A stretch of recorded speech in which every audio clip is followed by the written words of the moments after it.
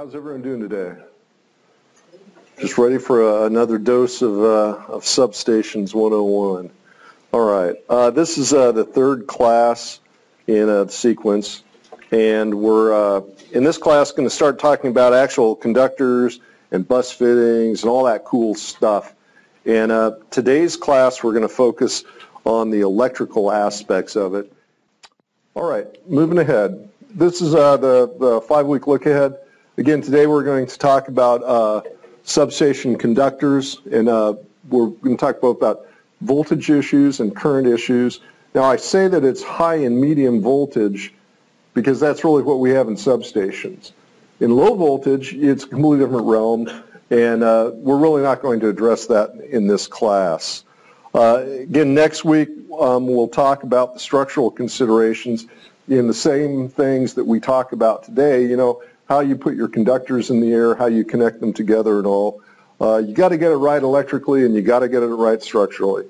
Following that, I'm going to spend a class and talk about conduit, grounding, and lighting designs. And in that class, I'm also going to talk about the design process of how we actually, you know, what's the sequence of activities that we go through to design a substation. And in that same discussion, I'm going to talk about the sequence of things you do to build a substation. And one of the things I really encourage you, and I'm going to touch on this here even in this lecture, is as you go through your designs, get to know who's going to be building them and work with them. You know, do things that are going to make their jobs easier. And I assure you that if you work to make them successful, they in turn will work to make you successful. But if that relationship breaks down, it's really to no one's benefit. Okay, after we get through those classes, we're going to spend some time on design standards, and that may actually be more than one class, still getting that planned out. And then I still want to talk about Consulting 101, and I've got ideas for classes that go beyond this. Okay, today we're going to talk about first voltage issues, because as I'm sitting here planning these classes out, there's a huge body of knowledge that I'm trying to address, and it's kind of awkward to find a way to take that first bite, you know, take that first step into the topic. And so the way I'm going to do it is today to talk about electrical things and break that into issues that have to do with voltage and then issues that have to do with current. And in each one, we'll kind of develop those concepts. And then we're going to end up with, many of you can see up front, I've gone around the office and collected a bunch of knickknacks and doodads and souvenirs from people's projects. And I want to do a show and tell and explain what all this stuff is. And actually, for once, I'm not going to use Google Earth at all. Okay, any questions on that before we get going? All right. Voltage. Okay, first off, this discussion is going to be all about air-insulated substations. There's a whole type of substations called gas-insulated substations. Now we're going to leave that for another day. There aren't that many of them out there. This is by far, this will be 99.9% of the projects that we do, and so I don't want to get confused with trying to cover every single little possibility on it. I want to talk first off about an electric field. If a piece of metal, we'll use this piece, chunk of aluminum, if that is energized at a high voltage, let's just say it's 115 kV line to line, as you move away from that in air, you're going to have a lower voltage. There's a voltage gradient that will reduce, and at a certain distance away from you, it will be back down to zero, just the voltage that we're having here right now. Does that make sense? All right.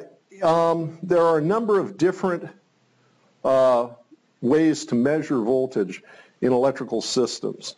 When I said 115 kV, that is measuring conductor to conductor, and it's applying an odd simplification called root mean square. It's actually not, it's voltage. It's voltage you have to multiply by the square root of 2.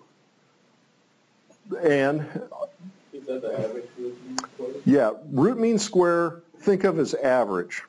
If you were to take our sine wave, and I've got a picture of it, next thing. If you were to take the sine wave, and if you were to, I don't have a cursor when I do that, and if you were to take all of the, just one of these, one phase, we'll move that guy out a ways, and then you were to take, when it goes below zero, and flop that over, and then take the average of it, that's what root mean square means. And oddly enough, there's a valuable thing that this gives us. When you're going back and forth to AC and DC, the numbers are the same. So if your root mean square in AC is 1 amp, it's going to give you the same, if you calculate it out, trust me, it's true, it'll give you the same amount of energy and power. All the calculations go back and forth the same. And that simplifies a whole bunch of different things in conductors, because inevitably we will use some conductors. Often it's low voltage, but it actually works at high voltage as well, for both AC and DC. So anyway, it's an interesting simplification that we do. Now, if you want to know what, when we call something like 115 kV, it's taking the peak voltage on, say, A phase, as I'm showing here, and comparing it to where, let me redo that. It's where B phase is there, and this, the horizontal axis is time. So if you go down to the same spot as peak on B phase, and you'd hit A phase, that's the phase-to-phase voltage. I probably didn't explain that very well, but and if people have questions about that, let me know afterwards.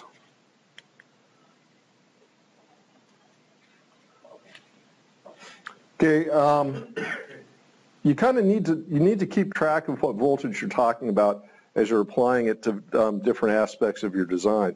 So it's a really good idea to spend a little bit of time, just understanding that basic nomenclature. But I'm not going to go too much deeper into it now. Now then, let's talk about flashover distances. There's a substation as you're going down. Okay, if you're headed towards downtown, going on I-5, then you get in the lane to go to 405, and then you stay in the left and you go to NATO Parkway. There's a Pacific Core substation on the right. And unfortunately, they just built a light rail in front of it, so you can't see this anymore. But used to, on the last insulator on the line, right before it enters the substation, you had an insulator, and then you had a little piece of metal from the top and the bottom that went together, and you had about 20 inches between them. And that's a common practice in the old days, because what that is a spark gap. It's a cheap person's surge arrestor. And what it is they're putting a piece of metal that's a little bit greater than the flashover distance for 115 kV. And so that if you get a surge going down the line, rather than going into your equipment in the substation, potentially damaging something, it'll flash over there. Now, a modern surge arrestor is a far better way to accomplish this, but it's kind of interesting in that it illustrates, the concept of flashover distance. Now, notice that this is a 60 hertz phenomenon. This is not taking into account transients. And we're going to see in a little bit that a typical insulator for 115, and again, if you could still see this on that substation, it was really the perfect way to illustrate it. The 115, again, flashover distance is right around 19 inches. Now, you're probably thinking, well, okay, if you only need 19 inches for 115, why do we make the insulators 45 inches tall? Why is our phase to ground so much more? Well, that is based on the basic insulation level, or BIL, which is a transient phenomena. And as much as we prefer that they weren't there are switching transients and lightning strikes on the transmission system. They just happen. There's a number of different ways that you can cause them. Opening up a disconnect switch when the line's energized, oddly enough, produces a really high frequency transient. And if you happen to have a capacitor involved in that in some fashion, it'll make it even worse. Cap bank switching will give you a nice about 1.5 per unit surge if it's not handled properly. So there's a bunch of different things that cause that, and that's why we have to have insulation levels that are significantly greater than what you would need just for the 60 hertz voltage that we put on the system. Does that make sense? Now, what happens when insulation fails? Well, you get a flashover where the current, and there's all sorts of good metaphors for this. I like the idea of a hose. You know, the flashover would be the same as your hose springing a leak. Except in this case, instead of water squirting out, you're going to have what's going to, it's going to feel, if you're very close to it, like an explosion. And a lot of energy is dissipated in a very short amount of time, and that's why we have protective relaying and all sorts of other features in the system so that if that happens, we can quickly de-energize it and isolate the failed component. Now, hopefully when you have flashovers, it's a transient thing. No equipment is damaged, and this equipment can be, or the line, whatever, can be re-energized. Quite often that's not the case. In fact, that's often why you have a fault, is you've had a piece of equipment fail. And that's kind of part of what we're trying to avoid as we go through the knowledge that I'm going to try and pass along to you in this and future classes. Any questions about that? Okay, notice we're not talking about current right now. Voltage is really, they're closely related, but they're really not the same. This is just, you could think of it as a few too many electrons have gotten together and are inhabiting a piece of metal, and that's going to make them have the potential to cause a flashover. I don't know. There's many ways to consider this. Okay, I want to now introduce the concept of insulators. And this is really our first building piece that we're going to use to build a substation. In the picture that I've got on the screen, you can actually see quite a few insulators. This is a big disconnect switch, and notice that each pole in this disconnect switch has 3 insulators. And this is the blade, and the blade, this is the jaw, this is the hinge, and that blade will pull vertically up. And it does so by having one of these insulators in the back rotate. So you can see that an insulator is an integral part of a disconnect switch. We also use insulators just to hold conductors in the air. And this is a good example of one right here. Okay, it's on a pedestal, steel pedestal.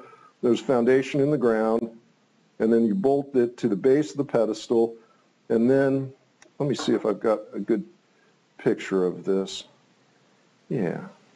And then on the top, you'll put a fitting, and there's a bolt pattern on the top of the insulator. You'll put a fitting on that. In this case, it's a parallel cable clamp, and then you can put your cable in, bolt it down, and it'll hold in place. Does that make sense? Now, these are rather large examples of insulators, and we've got a few more to show you. Now, this is a kind of insulator called a station post insulator, and all it really is good at doing is holding conductors in the air. You can mount them vertically, horizontally, pretty much any way you want, and I'll go through in a minute their various characteristics. But again, just think of something that you're going to hold the conductor in the air with. All right, now here's a different kind of insulator. These are strain insulators, also called suspension insulators. And they do, rather than holding things, holding weight up, they're good at countering tension.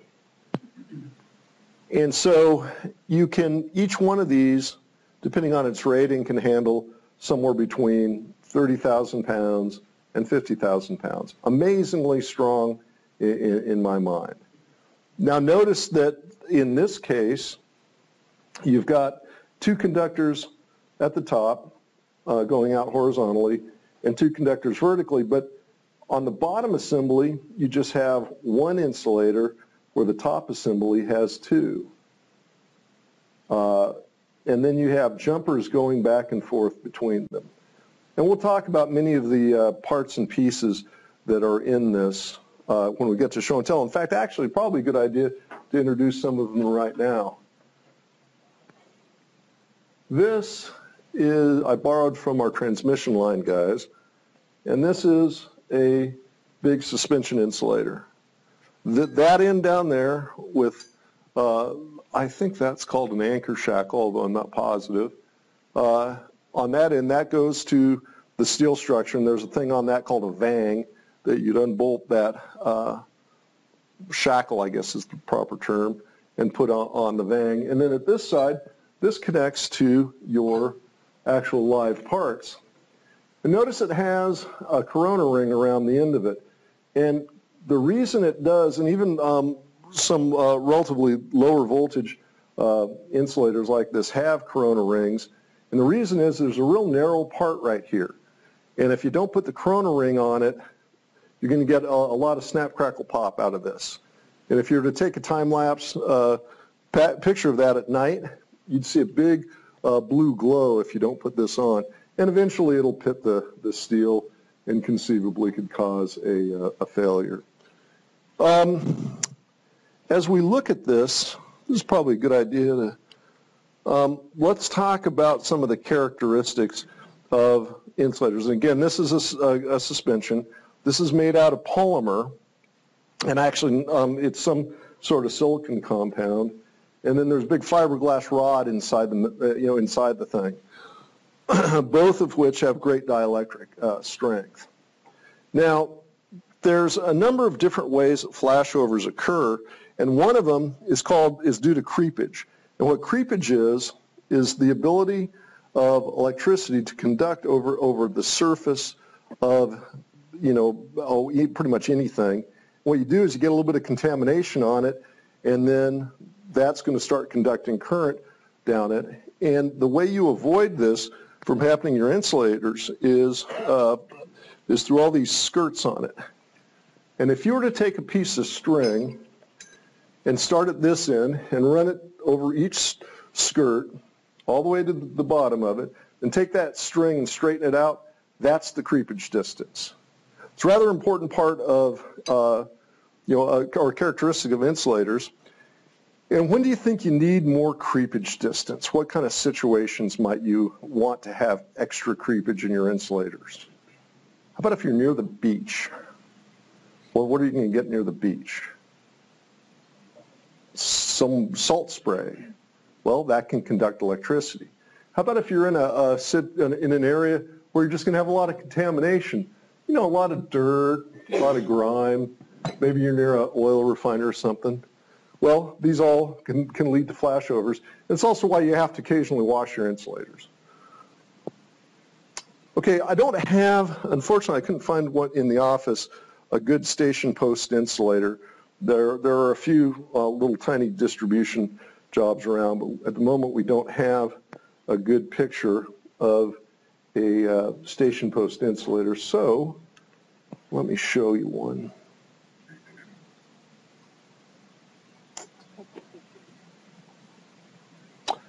All right, this is from a company called LAP.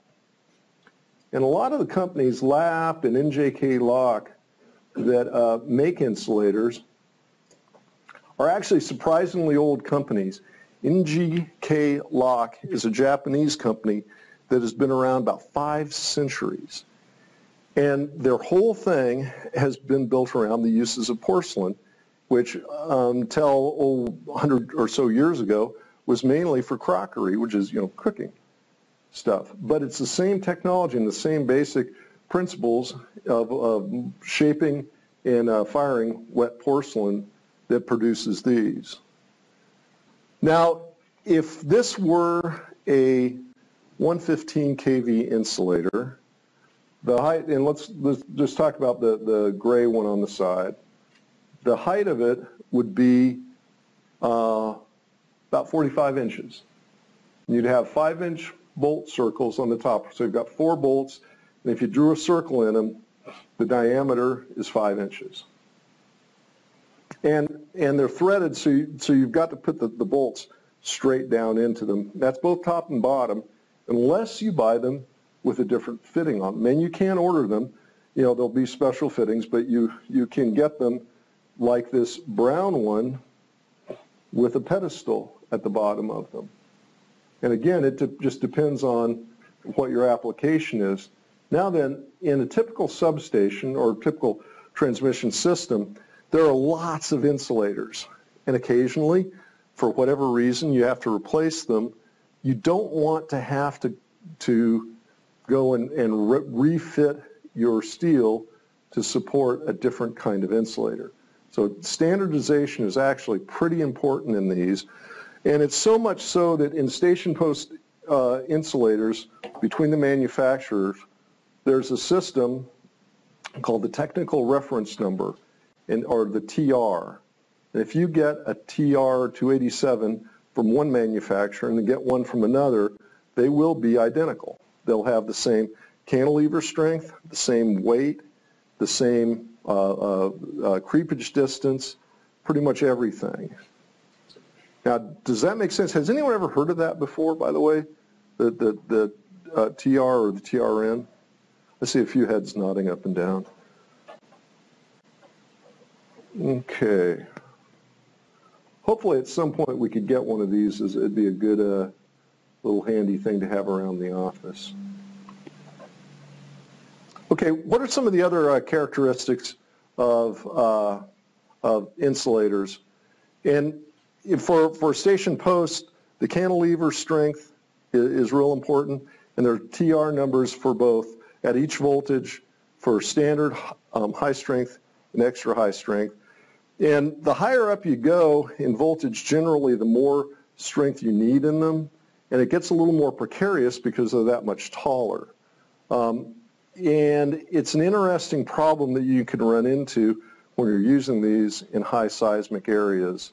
You know, Southern California is certainly a place I've spent a lot of time, and you put them up knowing that if the earthquake is bad enough, they're not going to survive and they're going to snap off. But in the end, in certain cases, there's really nothing you can do about it. So you just have to do the best you can. Another concern is the connecting method. Again, I mentioned this, that typical station post insulators will have a bolt circle, a 4-bolt circle on them. In the case of this insulator, on the front end of it, whoops,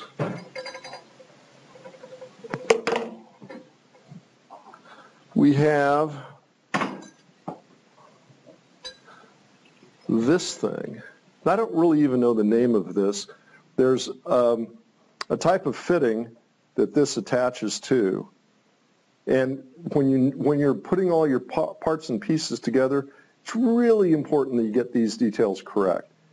If you order the wrong stuff, and the guys and the construction folks are out there trying to put it together, and we cause them delays, they're probably going to send us a bill for what they call stand around time while they fix what we did.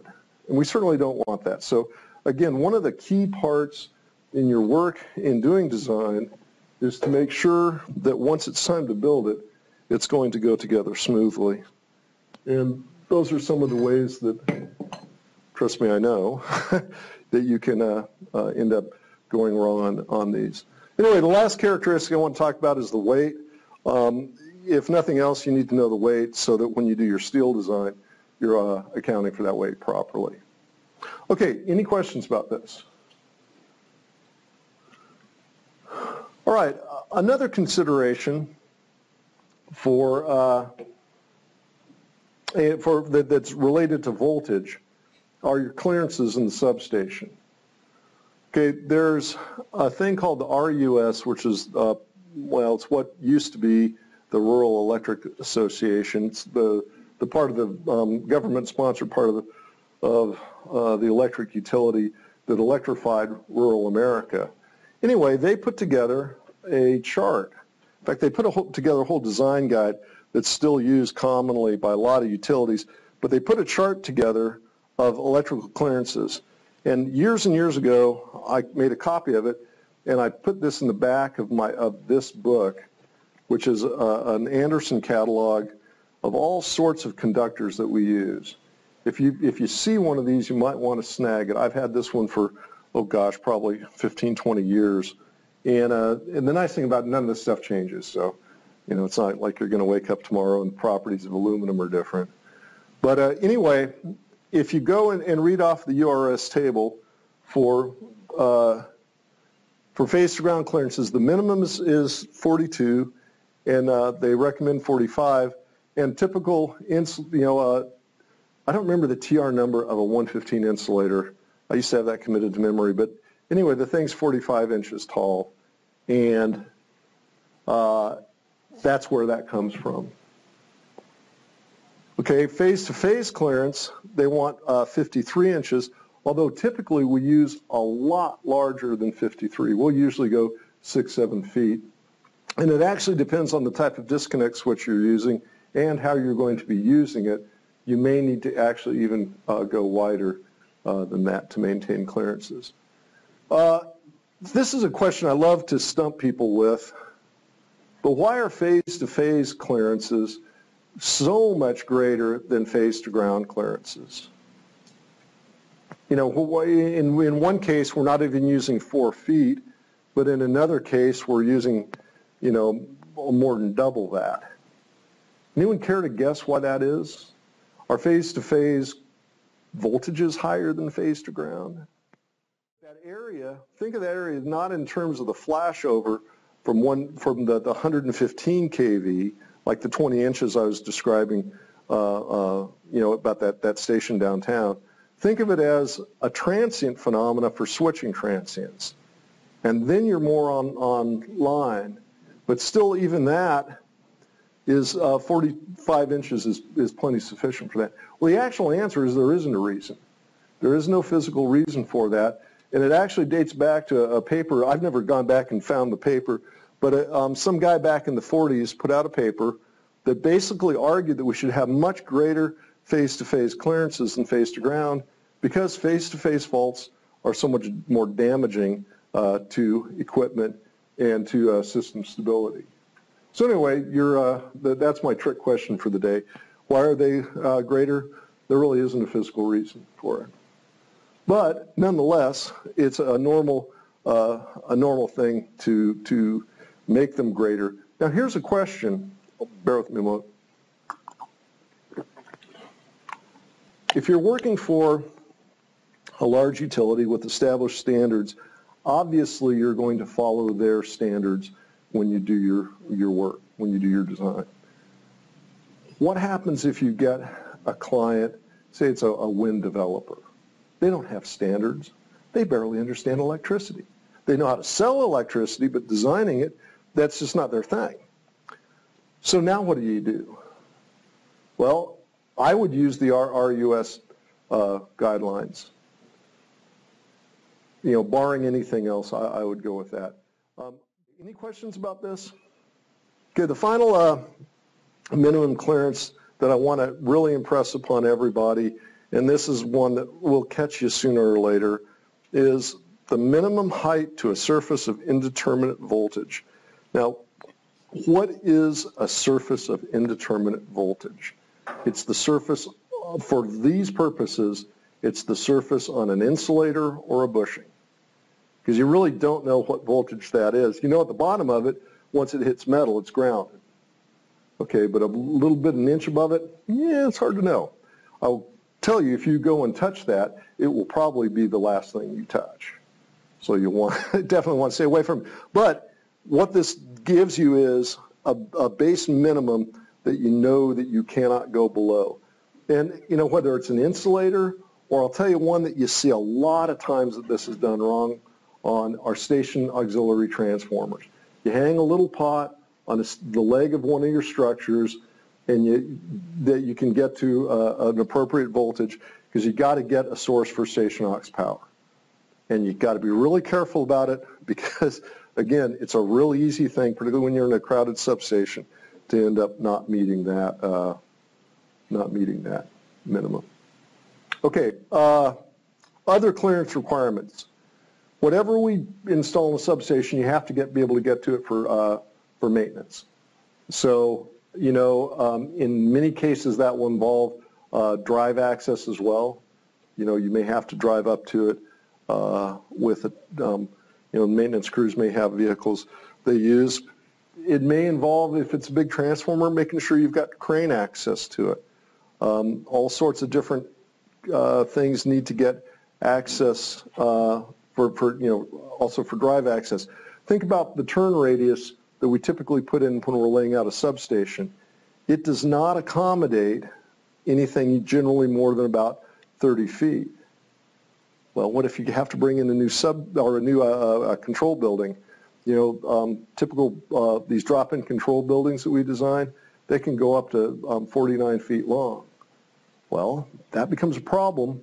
And if you do a bunch of these, you're going to run into cases where you simply don't have normal drive access, and there's all sorts of gizmos and gadgets and strategies for getting around them. My favorite is this contraption called a Goldhofer trailer that has on each side about 10 wheels, and it goes about 2 miles an hour, and you can put the building on it, and a guy walks behind it with a cable attached to it, and he's got this literally a control panel in front of him, and he literally walks the thing in. And the thing can literally turn 90 degrees without moving. Each wheel can do all sorts of crazy things. But anyway, interesting aspects. And again, if you're working with a utility that's got established standards, that's going to provide you the direction that you need. However, if you're not, you really need to talk to some people and do some research, and also talk to the prospective owner and find out what they plan to do there, and find out if there's anything unusual that might be coming for that substation. Okay, one last thing on drive access, clearance to live parts. You have to keep track of what's above you. We did one project, actually I showed it to you in the first class at a place called El Segundo near LAX. And the drive access for fire department was really tight in certain areas. And literally we had to move a fence around, back and forth to prevent the fire trucks from getting too close to this one place that we had some conductors going up to connect to the transmission line. A lot of issues to keep track of there. And anyway, these are things that inevitably at some point you'll run into. Okay, on this picture, let's look at the different things where you would have clearance issues. First off, these are single pole, let me do this. Each of these is a single pole 500 kV breaker, and you can drive around these things. So first off, from these jumpers to ground, that is a clearance you're going to want to be careful of. The base of this disconnect is grounded, so from there up to that jumper, got to be real careful of that. Anyone else see anything you might want to be careful about? How about the clearance from this strain bus up here to whatever conductors are below it? Oh my God, think if you had a flash over there. Be like matter and antimatter colliding. Okay, does that all make sense? Matt? You also want to look at where your switch is open. So that grounded, would that be close enough to anything that might be open enough? Oh yeah, that's a great point. Yeah, exactly. Yeah, you want to make sure everything around anything that's going to be moving like a switch, you're going to have plenty of clearance in both open and closed positions. Okay, here's a picture of a 69 kV breaker. I think you guys have seen this picture before. Much more compact. Don't have nearly as big clearances between things. And this isn't all that good of a picture for these purposes, although it illustrates The concepts are exactly the same, but the distances are so much smaller, and you're going to be asked to put a lot of stuff close together. I find that the biggest challenges in design often are medium voltage, distribution substation, where you've got a relatively small structure and you have to put a lot of stuff in it. And the clearance problems that you can get in there are really significant. It's one of the reasons that you spend a lot of time on these designs, and then you want to make them, you make sure that they're really thoroughly QA checked. Again, it can be really humbling when you get a phone call and someone lets you know you got a clearance problem on one of your projects. It's a real good way to lose sleep, let me tell you. Okay, here's a 115, or excuse me, a 230 kV example, a big row of circuit breakers. Again, you can see the clearances that you're having to get to. You've got a bunch of disconnect switches, and you're going to have a clearance that's, somewhere around 84 inches between the steel base of those switch stands and the conductors on that are connecting to the bushings of the breaker. Now, here's an interesting one. Not all that many utilities will do this, but you see how you've got the top of the bushing, and then they're coming off of that with a bar and then making the connection down below the bar. Very few utilities do this. Southern California Edison does. You've heard of acid rain? They have acid fog. And what you'll get when you get condensation on those conductors, get a little bit of a drip, and then another drip. And if it's on the bushing, it's going to go down the skirts of the bushing, and that'll lead to a flashover. However, if you put this bar off of here, all those drips are going to go right down to the ground, and no one's worse for it. Now, if you've never designed anything for SCE, and you go and design something the way you normally would in Portland, you're not going to know that. So again, it just illustrates the importance of understanding the standards of the utilities you're working for. Any questions about that? Okay. Now, let's change topics just a little bit. And instead of ampacity, or voltage, we're going to talk about current and ampacity. This is kind of like, think of them as cousins. They're closely related, but they are not the same. In the case of current, it's actually the motion of the electrons in the conductor. And the way it generates heat is the square of the current times resistance. Now that means that if you have an ampacity issue, say you've got a conductor, and I'm going to use this as my example. Say this is good for, 1,200 amps. Just kind of making this up. And at 300 amps, you have a certain amount of heat that's being dissipated. Well, at 600 amps, it's going to be quadrupled, because it's going up by the square. At 1,200 amps, you're going to have 16 times the amount of heat. So when it's something you want to kind of keep track of and think about as you're doing your design, that you have the appropriate ampacity for your conductors. Well, how are you going to know what a given conductor is good for? This is a really good source. This Anderson catalog has table after table of conductors that we use in substations. Highly recommend this. However, there are other tabulated data books and whatnot around. I think there's one that's called the Lineman's Handbook, and there are a few others around that will do it. Now, every time you see a table, there should be footnotes that tell you the assumptions on what temperature ambient air it is, and how much you're allowing it to heat up.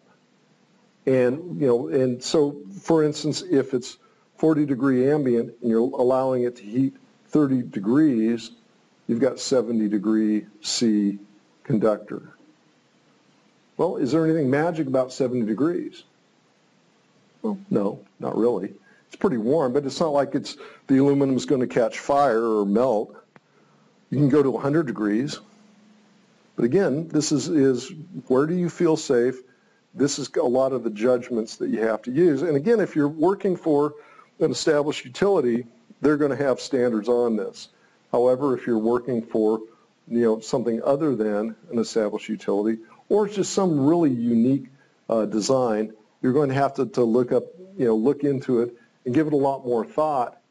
And this is a really good thing to do early in a project. There's a document that we like to do at the beginning of a project called the design criteria. And this is where you want to address this issue. If you're changing the ampacity or arguing over ampacities of conductor in your final QA check, that is a really bad sign. You're probably going to be in for a rather difficult time.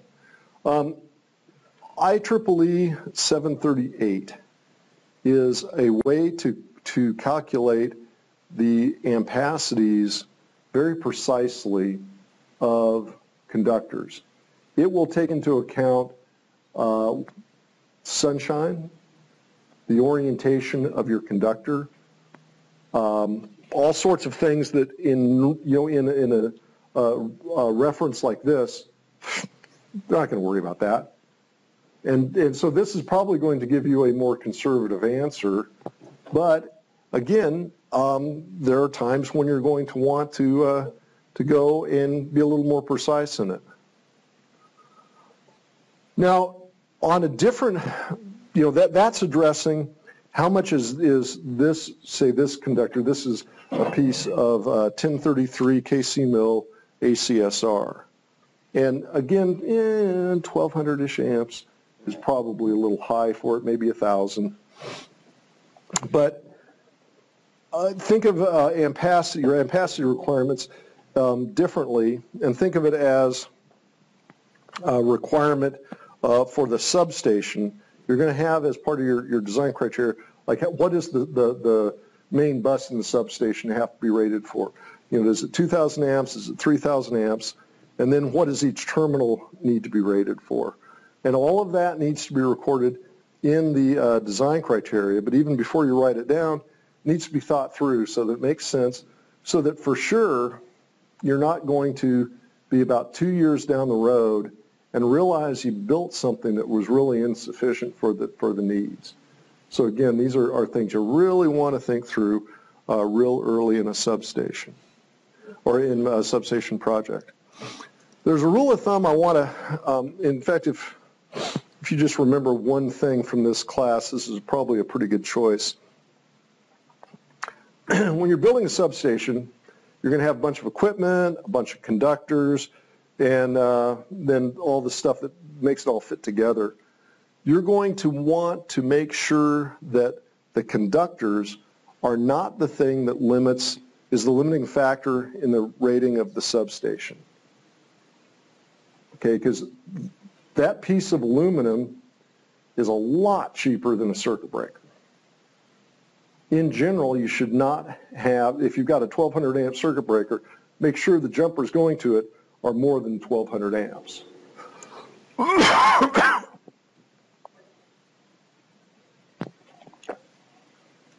Does that make sense? Now, can you think of a time when you wouldn't do this? Say you've got a 1200 amp circuit breaker and you're connecting it to a capacitor bank that only draws 100 amps. In that case, would you want to do it? Well, probably not. But I'd certainly want to get it more than 100. But anyway, the general principle, though, remains make sure your conductors are greater than your equipment rating. Okay, any questions on that?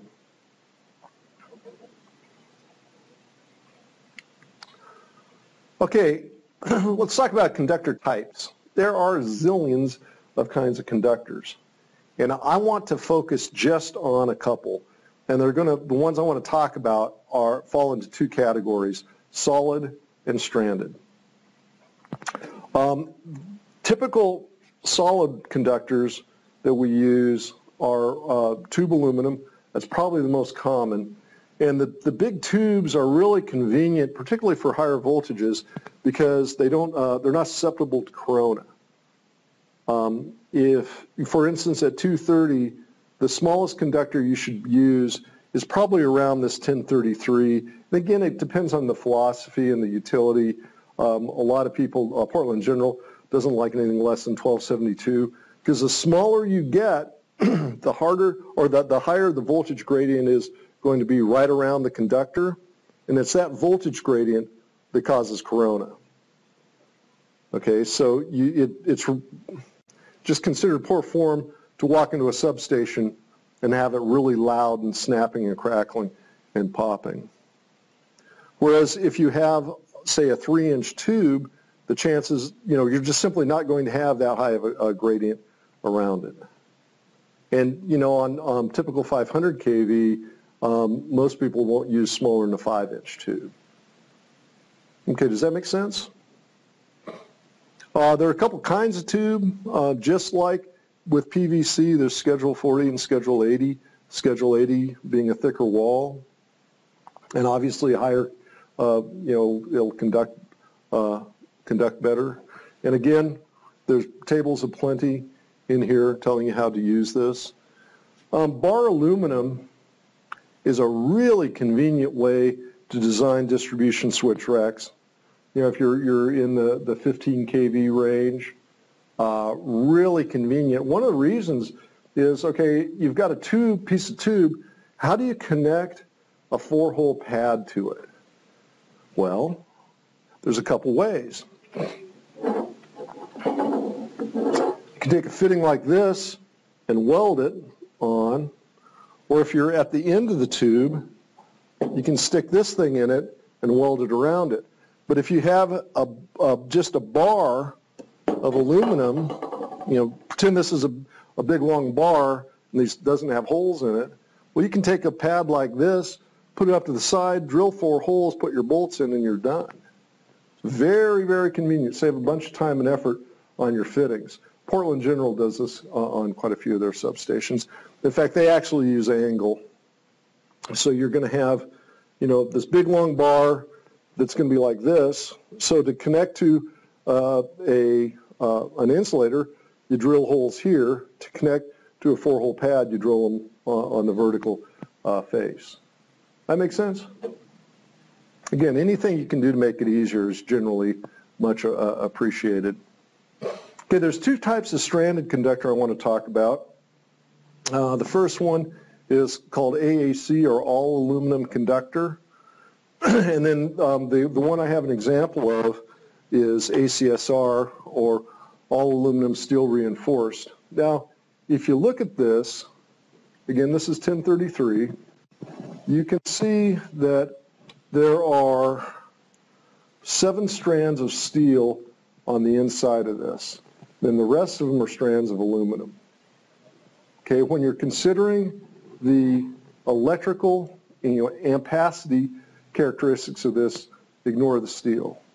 It's a pretty good conductor, but nowhere near as good as aluminum. When you're considering the strength, the structural characteristics of it, ignore the aluminum and just pay attention to steel. Aluminum is pretty dang strong, but nowhere near as strong as steel. Steel is just magical in its strength. Now, the people that came up with these, this has always been a puzzle to me. For some reason, they have what are called cable codes. And I kid you not, I could not make this up. For ACSR, they use birds.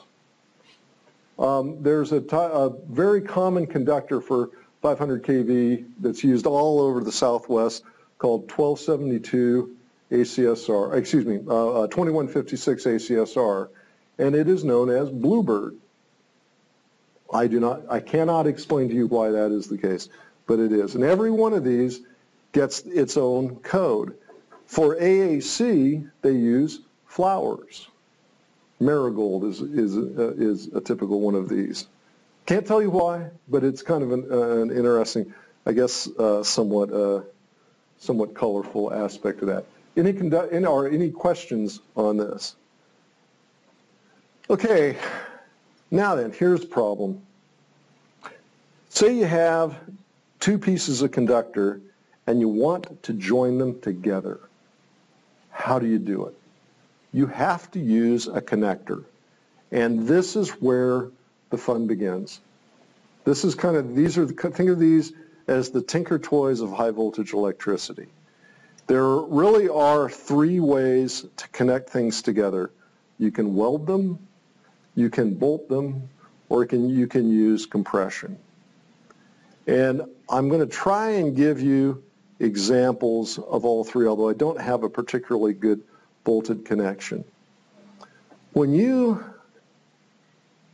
connect them together, let's say that we're going to take this and bolt them together. Say these are both, by the way, 4-hole pads. You probably see where they got the name.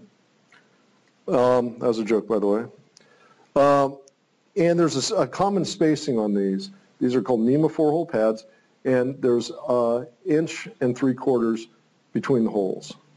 It's always 1 3/4 inches between the holes. It's also the same dimension as inside your control building, the rack units on relay panels. Anyone know in millimeters how many it is? And that'll be your homework. Figure out how many millimeters it is.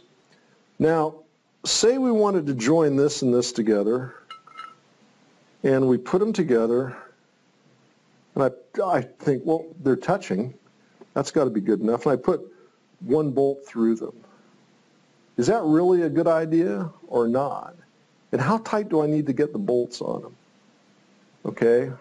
Well, this introduces an interesting concept.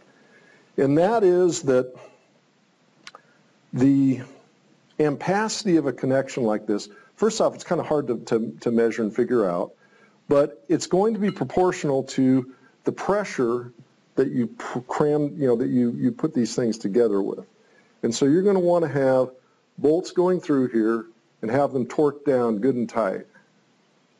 Okay? And again, the best analogy I can give you to this is not electrical connectivity, but thermal connectivity. And fill your coffee mug with good hot coffee or tea, and you can touch it and not have to pull your fingers away. But if you put enough pressure on it that you can lift it up, you probably can't. And again, you're going to get the more pressure you have on that, the more thermal conductivity you'll have. Well, you have the same principle in electricity. So a rule of thumb on this is every bolt hole gives you 500 amps. So if you're going to bolt this and this together, and let's assume that they're good and flat, they're going to make contact as you expect, 2,000 amps. Seem reasonable? Now then, what if we do this and put these together like this? So we've sandwiched this guy. Now, how many amps could go through this? We still have 4 bolts, but we get it on both sides. Well, that doubles it. Now, when you do that, you're going to want to make sure that this bar of aluminum can take that. And again, there isn't a particularly good way to know the exact ampacity of this, so you need to investigate this from a couple different angles. First off, the 500 volt or 500 amps per bolt rule of thumb is a good place to start. I would also find the ampacity of a bar of aluminum that's that thick. Okay, and if it's not 4,000 amps, then don't think that you're going to get 4,000 amps out of this. Okay. Now, there's all sorts of things.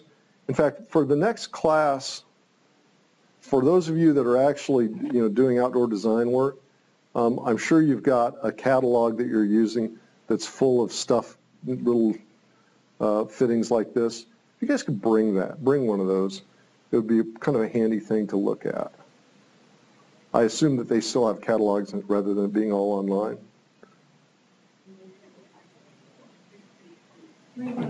Yours is online. Okay. Send me a link to it, and then maybe next week I'll put it online and we can go through, because there's hundreds of different variations of these. Okay, so anyway, what I'm talking about right now is bolted connections, and there are all sorts of variations of this. Another way to connect things is to weld them. Now, this is a good example of a welded fitting. This is what's called a center form 4-hole pad, and I don't know I assume that's 3-inch tube. So this thing would fit inside the tube, and then you'd run a very thick weld around the end of it, and then this gives you, again, it's called center form because this is, that face is halfway on your tube. It's the center of the tube. Does that make sense? Okay. Now, doing this presumes you have a good welder. What if you design a welded bus and the contractor later comes to you and says, dude, I don't have a welder? Well, that's kind of awkward, isn't it? And it happens. Welding is really an art, and I will just say there aren't as many good welders now as there were 20 years ago. You can actually do the same thing. There's a company called DMC that has, for every welded fitting, they've got a comparable compression fitting. And again, in future classes, I'll try to find their website, and we can just do an entire hour just looking at various fittings and all. The idea with compression is really kind of an interesting one. Now remember that the tighter you keep the pressure on something, the better that it will conduct. Well, this is a compression fitting. I'm actually not entirely sure what its purpose was, but it was sitting in someone's cubicle, and it's aluminum conductor. Doesn't appear to be steel on the inside of it, and so they put this thing around it, and it looks something like the barrel of this. This is the thing called a shotgun. It looks like the barrel of this, and then you put Sam, what do you call a hydraulic jack? It's not a hydraulic jack. There's a name for the yeah. There's a name for this tool. Anyway, it's kind of a big thing, and it puts tens of thousands of pounds of pressure on this. And if you were to cut this in half, you would get to on the surface, you really wouldn't be able to distinguish where the old fitting and the conductor used to stop and start. They are essentially one when you do this. This is the best way to do to apply. Say this had a 4-hole pad on it. Is the example that I've got in one of the pictures coming up is like this. Say you've got a strain bus and you need to tap into it. Well, you could put a fitting like this around it that has a 4-hole pad on it, then you compress it to the cable, and that's going to be a really good high ampacity fitting. In fact, let me go, bear with me. Oh, by the way, for this class, I'm not going to address copper. Copper has its own world of fittings. It's not used that often anymore, so I'm really going to skip it with just one minor additional thought, that if you ever have to connect copper and aluminum together, you have to take provisions for that. The two actually have a slightly different surface voltage on them, and what will happen is, if you put them together, that causes corrosion, so when water gets on them, the copper will actually kind of liberates the copper, a big long streak of green below it. and generally considered poor form. There's a number of different strategies to get around that.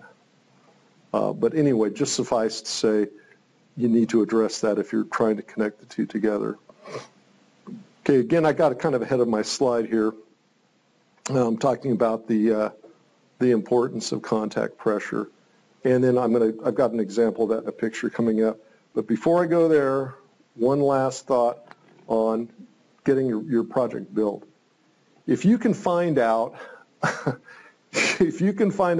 what the contractor that's going to build your substation is good at, design it that way. Because if they look good, you will look good. And if you don't, well, good luck with it, you know. Anyway, there's another, that proven approach right there is another good thing to take away from this class. Okay. The butts fitting, I think I've covered all of this. Again, these are basically the tinker toys of high voltage electricity. You know, bear with me a moment. There's a picture I want to share here. Okay.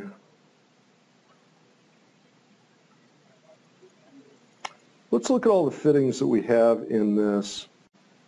Let's start off, because this is the one I wanted to show you all.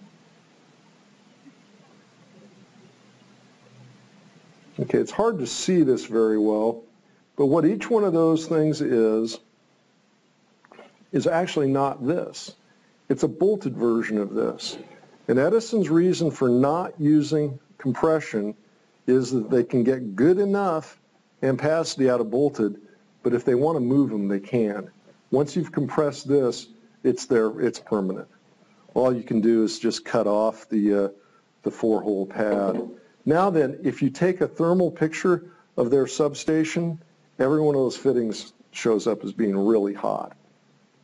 But again, you can't get it's just not possible to get as much contact pressure out of a bolted fitting as you can out of this. Hydraulics, modern hydraulics are just, I mean, it's way more than a torque wrench is ever going to do for you. It's just not possible. Okay, let's see what other fittings are around here. This is a pretty simple one right there. That's a spacer. Anytime you're going to use bundled conductor, you want to make sure the bundles stay at a certain distance apart. And, you know, mostly it's aesthetics, frankly. If they weren't there, probably wouldn't be the end of the world. However, let's think about the importance of aesthetics. When you're doing your designs, say you don't keep your conductors in a nice tight bundle and they look a little funky. However, it doesn't really violate any, you know, clearance issues or anything. Is there anything inherently wrong with that? Well, I would say yes, and I'll point to two things. One, this looks sloppy. You don't want to have your work look sloppy. You just don't. But the other thing that you're going to do is everyone that walks in to that substation is going to stop and is going to look at it. And then they're going to call their buddy over, and then they're going to talk about that. And it's going to waste a bunch of time. And it's kind of almost silly, but it's just human nature that will happen. So if you don't have a nice, neat, symmetrical, aesthetically pleasing design, you're wasting a bunch of other people's time. And it's something I hope you consider as you're doing your work. Okay, next fitting. Well, one quick question on that spacer. Is that a current carrying conductor or a connector or not? Does it conduct current? Does it matter? I'm seeing one person say it is not a current carrying conductor. How about the rest of you? Does it conduct current? Does it need to? Could you make that out of an insulator and have it function properly? Correct. Think of these fittings. There's many ways to break them down, but another way to break them down is, do they conduct electricity or not? And a spacer does not. You know, it could as easily be an insulator. You can get a spacer with a 4-hole pad on it. How much current, now it is a current carrying conductor. How much current can that carry? Oh, little tiny, tiny amount. Ooh, little teeny bitty currents. They're good for PTs. If you want to check the potential of that, because your PT is going to draw microamps or milliamps. It's going to be hardly anything. So there, it's okay. But I had this long time ago, some friends of mine in, it was somewhere in the Rocky Mountain states, designed one, and they didn't know that. And so they actually were carrying current through that very thing that Matt's pointing out. And boy, they got a thermal image back, and that thing was red hot. Well, aluminum doesn't get red hot, but it was nasty. And they had to go back and pay someone to fix that. Yeah, really bad idea. Okay, where I've got the cursor is at the top of an insulator. And what I would call that would be a station post and you'd have to define the bolt circle. I don't remember really what the bolt circle is at the top of a 500 kV insulator. But anyway, it would be, it's called a 5-inch bolt circle to parallel cable connection. I've got one of these, except it's only for one, and this is for your bolt circle. That should be 5 inches. It could be 3 inches, hard to say. But anyhow, you can see that this gives you the option of putting it this way or being off by 45 degrees. And then this would bolt directly to an insulator there.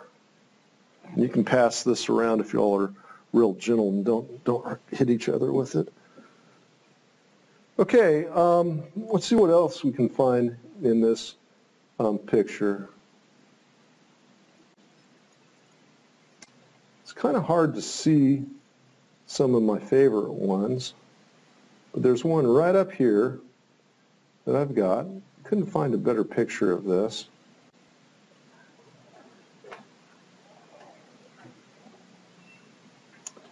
Okay, this is a strain bus, and anytime I'm referring to stranded conductors going horizontally in a substation, that's what I'm going to call a strain bus. And as you come to the end of this, you have something that looks like this. And this, there's a fancy name for this, and it's some kind of dead end, but the world pretty much calls these shotguns. And the idea is you have this piece of steel here, and it gets compressed in place. Then you put your conductor in this end, and then you compress it and you work it out from one end out. And this thing will grow from here. It'll get about that long. It'll about double in length once you compress it out. Now there's a couple variations of these things. You can get them with 4-hole pads on both sides. That's an example. And there's a different version for ACSR and AAC. I think this is the version for AAC. For ACSR, you actually take the steel and peel back some of the aluminum. You take the steel out and connect the steel to this end piece before you compress it down. Makes it incredibly strong. Okay, any questions about that? Now then, something there's a couple different ways of manufacturing these things. Notice that this one, the surface is shiny, and this one, it's dull and kind of rough. This is a sand casting. It's basically a way of making aluminum parts, and it's basically sand infused with oil. You put a mold in it, press it down, break the thing open, take the mold out, and put the aluminum in. I've never done it, but this is what I've been told. But anyway, it gives you one sort of finish on it, and different utilities. Some think this is better, but some think that this is better, and this is extruded. This is the same way that you make tube aluminum. There's a big machine that has molten aluminum in it, and it squirts it out and extrudes it into whatever shape you want. In this case, it's a tube. This can have voids in it. This cannot. That's probably the reason a lot of people like this. It's easier, though, to get different shapes with this one. So anyway, two schools of thought on that. And again, you can pass these around. Now, notice something about this when you look at this. Feel the sides of the 4-hole pad. One's machined, one's not. You can only connect to a side that's been machined. So if you want to put two of something on this, you got to machine both sides. You can do that with this one. I can put one on this side and one on this side, because again, both sides are smooth, but you can't with this. This is only one side. Okay, two questions were, first off, can you give examples of what these things would be connecting to? And then the second one is kind of, if I'm paraphrasing, where do you start? Okay, this is the shotgun. If you see at the end of this strain bus, and I don't have a very good picture of it, I'll get as close as I can before it pixelates. That's a shotgun at the end. And again, I don't have that good of a picture of it. So your transmission line, you come to a dead end on the transmission line. This is what you'd put there. And then this then connects to, well, yeah, pretend that this is the live end. This connects through here. Okay, this is a strain bus. Let's see how good of a picture I can draw of this. My photo kind of breaks down here. Okay.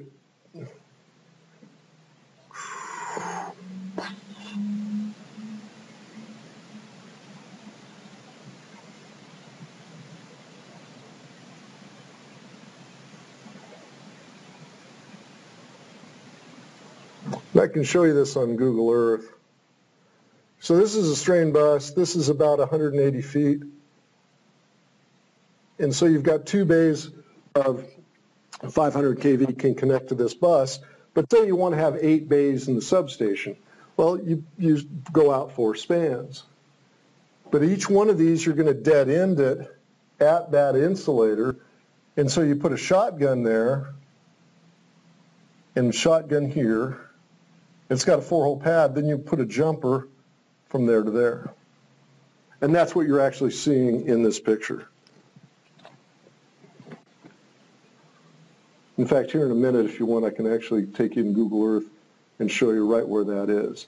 See how this span ends? You got insulators, a shotgun, and then you have something like this on the end of the jumper, and then it goes underneath. There's actually, to maintain it, hold it in place, there's actually an insulator here. That's a big weight on the bottom of it. It's a couple hundred pounds. And then it goes on up to the next span. Is that clear? Okay.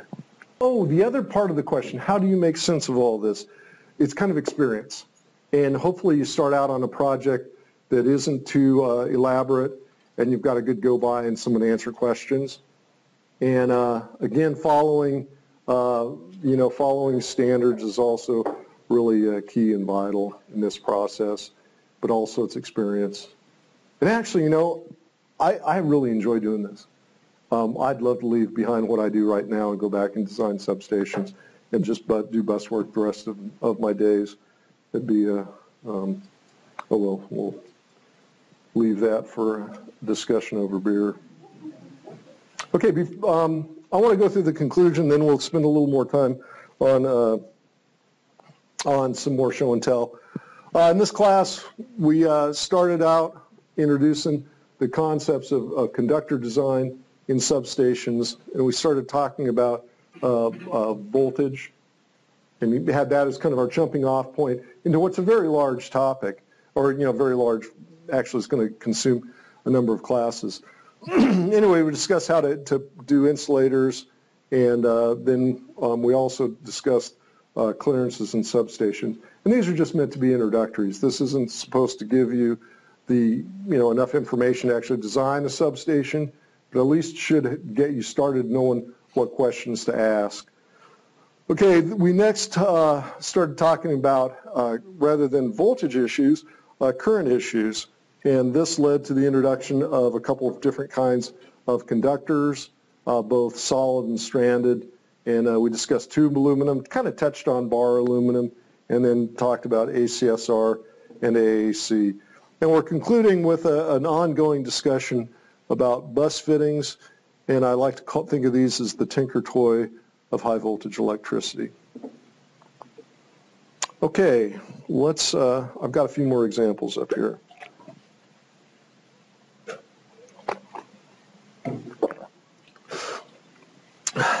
These are my favorite ones. Whoops. This is a corona ring. Say you're in a 500 kV substation and you've got something that has some sharp angles on it, and there's just no way you can get away from the sharp angles. And I think I can find a good example of this in this picture, or in one of my pictures. What you want to do, if you don't do something, and this right here on this disconnect switch is a good example of it.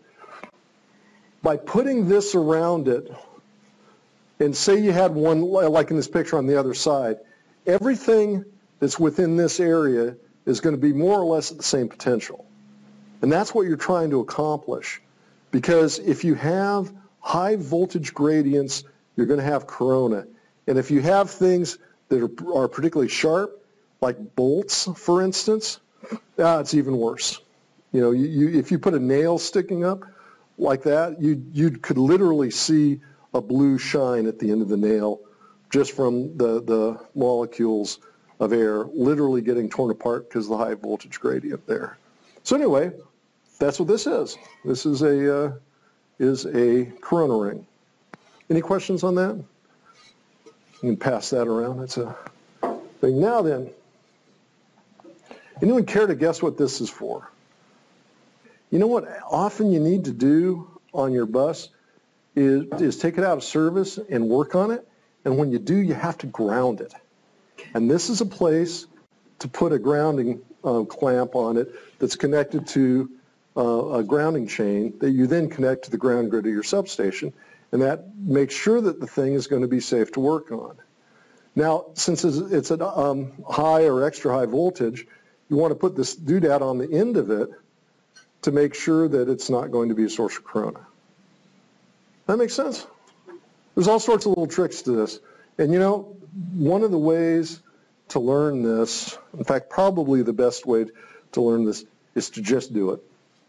You go in and you start doing projects, and after you've been through a few, you'll start to realize that you're not having to look up as many parts as you used to. And you'll be surprised, you'll actually start remembering the part numbers. And then when you're driving down the street, you'll actually find yourself turning off and driving past substations just because you enjoy looking at them. That's when you know you're hooked. Anyway, any parting questions, any parting comments with that? Okay, again, next class, we're going to approach almost exactly the same topics, many of the same pictures, many of the same fittings, but instead of looking at their electrical properties, we're going to look at their structural properties, because the electrical properties are relatively worthless if they don't stay up in the air. Okay, that's all I've got for today. All right, thank you.